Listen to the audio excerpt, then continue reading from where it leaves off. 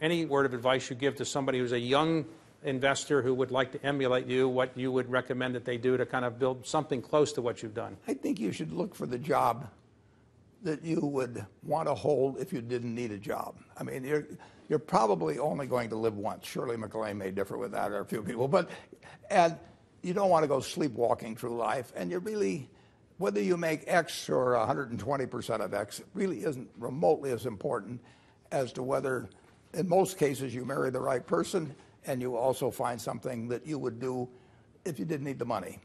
I was lucky in that I sort of found early on what turned me on that way. But don't settle for something if you can possibly. Don't worry about making the most money this week or next month. I mean, when I went to offered to work for Ben Graham, I said I'll work for nothing, and I meant it. You know, I mean, just the idea of being turned on. So look for the job that turns you on. Find a passion.